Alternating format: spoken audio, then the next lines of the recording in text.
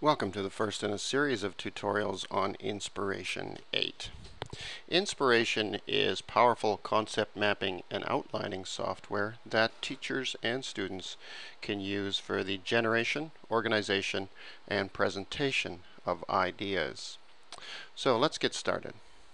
When we first open up Inspiration, we are presented with this dialog box here, and 9 times out of 10 we will choose Create a Diagram.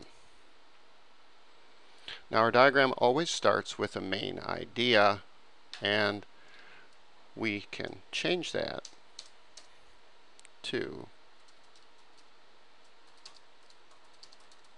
something that we want to discuss. In this case, I'm going to just use Canada's food guide as an example. Now you will notice that it always defaults to this what I consider rather gag reflex producing green. So one of the first things we can do is change that default. So if we click on this and we come down, first of all we can change the shape by coming up here, choosing a rectangle instead of an ellipse. And we change color by these little lozenge shapes down at the bottom. The left hand color is the fill color and the right hand color is the outline color.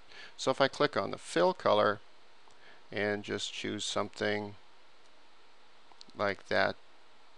Always want to make sure that your fill color and your text color are high contrast. So if you have a dark text color, you're going to want a light fill color. So now we've changed the shape and the fill color.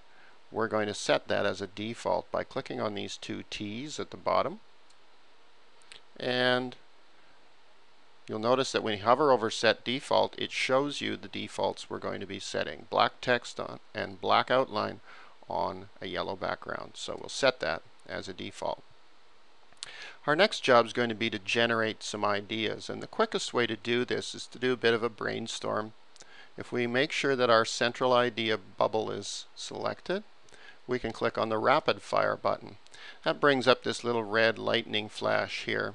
And then all we need to do is we could start to type in types of food. And all I'm doing is typing the name and pressing enter. So we're going to continue with this for a little bit.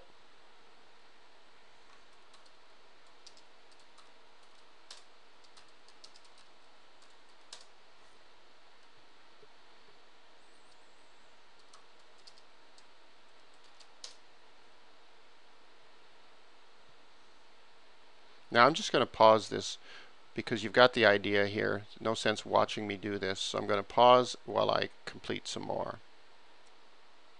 Alright, we've fleshed out the concept map a little bit here now. As a teacher, you could do this with students, having this up on the projector, and then you could share this in a public place. So if you happen to work in Chinook School Division, what you could do is save this in the handouts folder. So example, I'm going to go File, Save, and I'm going to drop this down, and there's handouts, and I would put it in my own folder, and then students could have access to that. You'll notice that when you go to save a file, the default file name is the main idea bubble. So we'll click on save. Now that's saved where students could get to it and they could perform some of the next actions that we're going to do with this file. I should point out also that the rapid fire button can be used as well in other areas other than the main idea. So I could click on Meet and Meet Alternatives here, click Rapid Fire, and then begin typing there. And then those ideas would be coming off there. So it's very quick to create new bubbles in that way.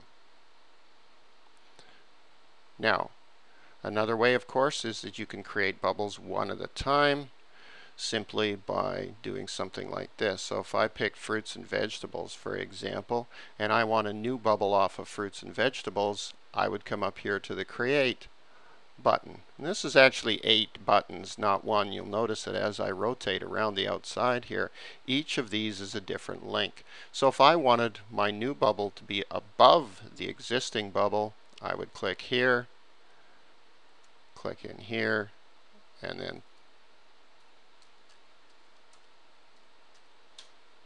like that. Click outside and the bubble is done. You'll notice here that it doesn't like my spelling of yogurt. That's why it's underlined in red. So I could right click on that and I could pick a spelling that I preferred. Lots of spellings for yogurt. Now, what happens if we lose a connector? Well, let's see what happens here. Or if we have an extra one. If we have an extra one, we can delete it simply by clicking on the connector and hitting the delete key. If we need to create a connector, the easiest way is to grab one of these diamond shapes that are on the left, right, top, and bottom.